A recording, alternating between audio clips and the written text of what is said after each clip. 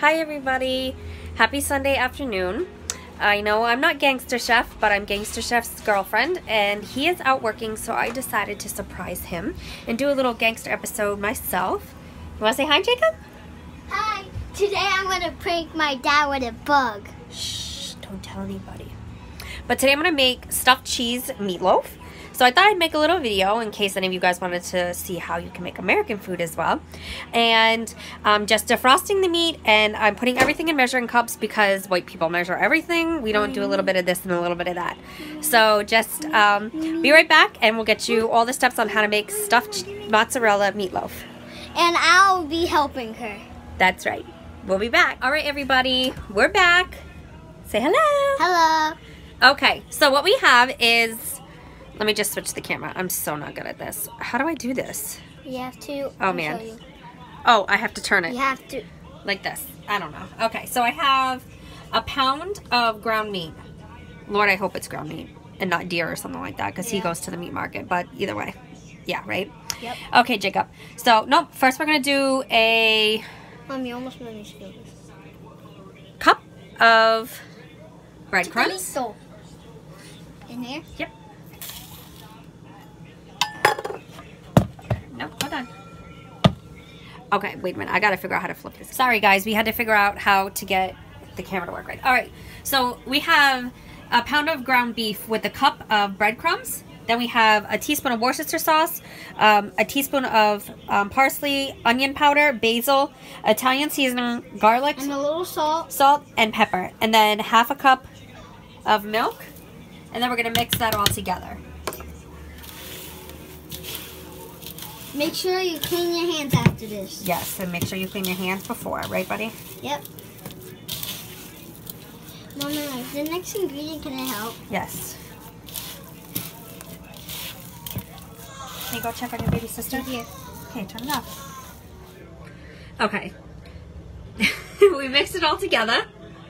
And then now we're going to split it in half. Okay, now you're going to make a little loaf, and in a pan that's sprayed with cooking spray, you're just going to flatten it out a little bit.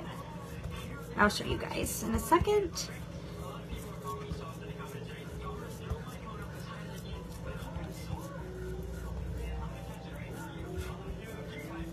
Okay, so you're going to flatten it like that. And then you're going to get cheese. I'm using shredded cheese.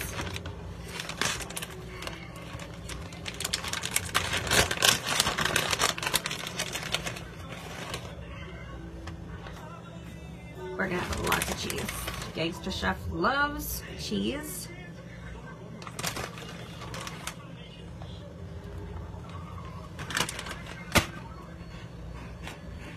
Okay, cheese just like that. Then you're going to take the second half of the loaf and you're going to put it right on top of it.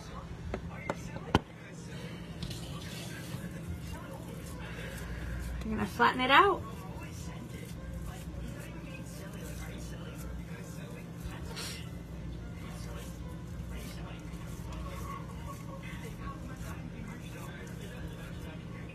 You're going to put it right on top.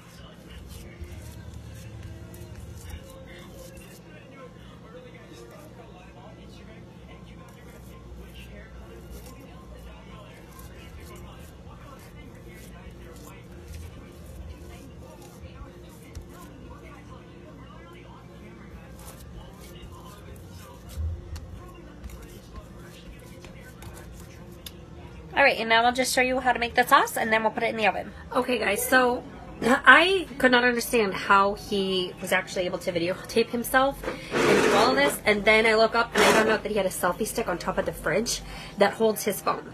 If I would have known that earlier, then we wouldn't have had so much trouble. So, this is what our loaf looks like. Again, I took half of it on the bottom, put mozzarella shredded cheese, and then the other half I just put right over the lower part.